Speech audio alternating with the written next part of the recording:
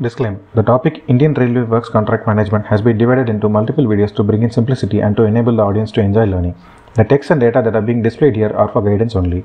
For actual practice, references should be made to the original codes, manuals, circulars and letters. The depiction made here are for introducing the system and are subject to additions, alterations and modification to establish control of authority and protection of data access. Welcome to the video. This is the 7th video in IRWCMS. In this video, we will be discussing about the measurements, how to take the measurements, an overview of measurements in works contracts. Measurements in contract works, an overview. The aim of this video is to familiarize the user to have a general awareness on measurements, types of measurements, certifications for measurements, measurements module in IRWCMS, measurements process flow in IRWCMS. Indian Railway Engineering Code has issued a number of guidelines with reference to the measurements in works contracts. Regarding units for measurements, we need to refer the para 739. For units of rate, we need to refer to the para 740. And guidelines for measurements are given in para 1313 to 1315. Similar to the Indian Railway Engineering Code, General Conditions of Contract (GCC) White Part 2 from paragraphs 44 to 46 has guidelines for measurements. We will discuss about the guidelines given in GCC in the form of a question answer. First question will be when to take measurements. Measurements will be taken of the work in progress from time to time. The time interval for measurements may be decided by engineer. Date and time of measurements should be communicated to the contractor. So this answers the question when to take measurements. Who will take measurements? If measurements are recorded departmentally, measurements are taken by engineer or engineer's representative. Next is measurement of works. Measurements should be recorded in the official measurement book. Contractor shall be present at the site for taking measurements. Measurements shall be signed by the engineer or the engineer's representative and the contractor. Whatever signature that is being made by engineer or engineer's representative and the contractor is to acknowledge the acceptance of accuracy of the measurements. What to do if the contractor is absent on the day of measurement at site? No issues. We can carry out the measurements. Work shall be measured even in the absence of the contractor. Such measurements are binding upon the contractor whether he has signed or not. But still, contractor can raise his objections. Contractor can raise objections on the measurements to engineer or engineer's representative within 7 days from the date of measurement. This is a vital piece of information. If the contractor has any objections over recorded measurements, he has to represent it to engineer within 7 days from the date of measurement, and engineer may order for the remeasurement. How to carry out remeasurement of the works done? The date and time of remeasurement shall be advised to the contractor. If the contractor is absent on the day of remeasurements, again we need not wait for him. We can take the measurements. Measurements shall be taken in his absence. Such measurements shall be binding on the contractor. Thereafter, no claim on remeasurement will be entertained. If any of the objection raised by the contractor is found incorrect during the remeasurements, then the contractor shall be liable to pay the actual expense incurred in remeasurements. Coming to the type of measurements. Normally, we make record measurements, on-account measurements and final measurements. The flow of measurement work or the flow in measurement book will be like, we will make a record measurement, then there might be on-account measurements, and finally after completion of works we will be giving final measurements.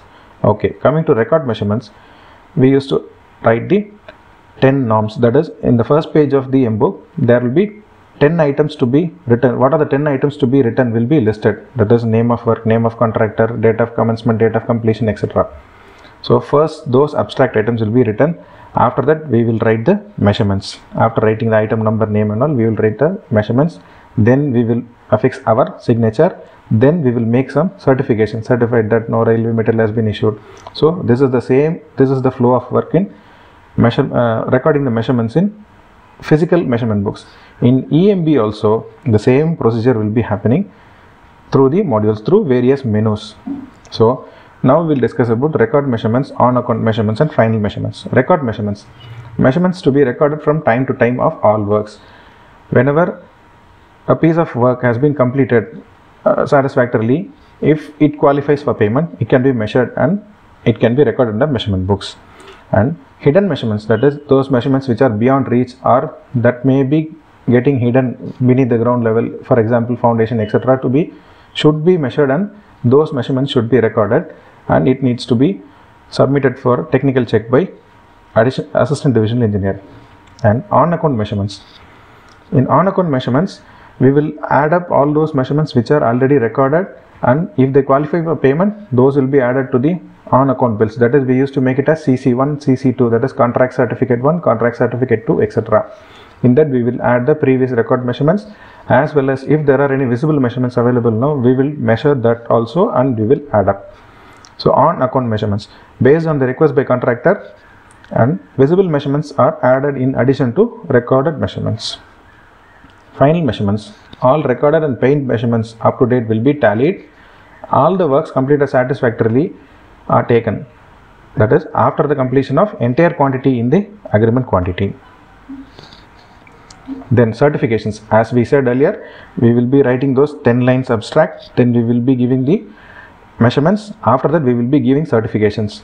There are 12 certifications that are made as standard certifications in IRWCMS module. Some may be applicable in some railways, in certain railways these may not be applicable, and there may be beyond these 12 there may be certain other certifications that are in practice in some railways. For that they have a last option, that is 13th, any other. In that we can enter our railways pattern of making certifications. So these 12 certifications are available. Then the list of certifications. The list of certifications are listed in Indian Railway Engineering Code, as well as through Railway Board's letter from time to time it is being issued, and listed in IRWCMS measurements module. This is what we had seen. There are 12 standard certifications, and there is a 13th option where we can enter our own certification.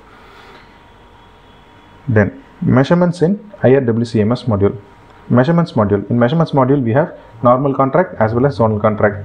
Now we will see about normal contract. In normal contract, first we have to inform contractor for measurement, then we have to enter the basic measurement details in the module, then we have to initiate the measurements, initiation of measurement, then review by site engineer, forward to engineer's representative, action by engineer's representative, action by engineer. Out of these, whichever has been highlighted in red color will be carried out by the SSE or JE. These four are the most important ones for recording the measurements in IRWCMS module. We'll see about them one by one. First we have to inform the contractor for measurement, date, time and type of measurement, that is record measurement or on account measurement or final measurement. We have to intimate the contractor about when we are going to take these measurements. Then after taking the measurements, then we come to the computer, then we enter the we have to enter the measurement details. For that there are some basic activities to be carried out. Enter basic measurement details. In that menu we will be asked to assign measurement details and assign measurement type against each item. So assign measurement details, situation of work, commencement date, completion date, and assign measurement type against each item. Assign measurement type against each item. This is new to us. Here they are asking us to select whether it is a volumetric measurement or area measurement or a linear measurement. We have to select whichever is applicable for each item. Say for example in the agreement schedule there are 100 items. Even for all these 100 items we have to feed these we have to select the measurement type, that is whether it is a linear measurement or area measurement or volume measurement. If you don't select these things, what will happen? Then by default it will be general LBH. So even if we don't assign it, still we have options for entering the measurements. Then initiation of measurement. We have already informed the contractor, we have entered the basic measurement details. Now we are going to initiate the measurements, that is we are going to make record measurement. So in record measurement we have to select the items from the schedule. Say there are 100 items in the agreement schedule, but now only 20 items qualify for payment or only 20 items have been completed. So for those 20 items have to be selected from the agreement schedule and it has to be added under this record measurement. So we will select those 20 items, we will enter it. Then those items will be added, quantities will not be added. Then after that we have to enter the measurements. For entering the measurements we have particulars column, Then numbers column, that is 1 into 1 into 1, like that we'll be mentioning it there. Then we have L, B and H, length, breadth and height. Also we have an option for entering the coefficients. We used to have these coefficients for cement, painting, etc. Then we need to upload the documents. While uploading the documents, we may have to have the scanned copies of these documents, that is scanned copies of all the test certificates, scanned copies of the 9 registers, scanned copy of attendance register of graduate engineer, that is contractor's graduate engineer, then scanned copy of DBI DBR reference of released material accounts, scanned copy of standard measurement books, scanned copies of bills like JCB running hours, etc., and scanned copy of completion drawing up to the current CC. Also, so now we have done all these things. Then we will have to add our certification, that is we had already 12 standard certifications. Then there was an option to give our own certification, whichever is in vogue, whichever is in practice in our railway. So in that portion we can enter the recovery for water charges. Say in Northern Railway there is a practice of recovering 1% of the rate for each item for water charges. That is like in analysis of rates for USSOR, we had allowed for 1% of the rate for each item for water charges. So that is being recovered. In certain railways they used to measure the water using water meters, using flow meters. Then they will fix a charge for those water being supplied to these contractors, and that will be recovered. Whichever is in practice in your railway, it can be adopted. Then recoveries towards penalty for non-engagement of engineering graduate or diploma engineer. This also can be mentioned in that certification. And if there are any other recoveries, we can mention those in that column. Then after doing all these things, we can save it as a draft, or we can confirm it and generate it as a PDF. Once we confirm it, then we cannot make any changes to the recorded measurements. So now I assume that I have clearly recorded all those measurements. So I will hit the confirm and generate PDF button. It will generate a PDF copy of the recorded measurements. Then I will have to sign and forward it to the contractor. Then the contractor will sign it and he'll send it back to the site engineer, that is to SSC or JE. Once again, SSC or JE has to forward it to the engineer's representative, that is to assistant divisional engineer for technical check. So this is how the work will happen. We will make the record measurements, then we will send it to the contractor for his signature. Once he sends it back, we will send it to ADN sir for his technical check, and it will be recorded. So already we have seen the IRWCMS homepage. So this is how it will look like. We have to go into the measurements module, select normal contract. From there we will have all these options: inform contractor for measurement, enter basic measurement details, initiation of measurement, review by site engineer, forward to engineer's representative, action by engineer's representative, then finally action by engineer. So this is an enlarged view. So we have seen, first we have to inform contractor for measurement, enter the basic measurement details in the module. Then we have to initiate measurement, that is initiation of measurement, and feed the measurements, forward it to the contractor for signature and acceptance. Then once again we have to forward it to engineer's representative for technical check. So we have achieved our aim. The aim of this video was to have a general view on the measurements, type of measurements, certifications for measurements, measurements module IRWCMS, measurement process flow in IRWCMS. Save water, every drop counts. Suggestions are always welcome. Suggestions may be sent to a.s.ramchenai@gmail.com. Thank you.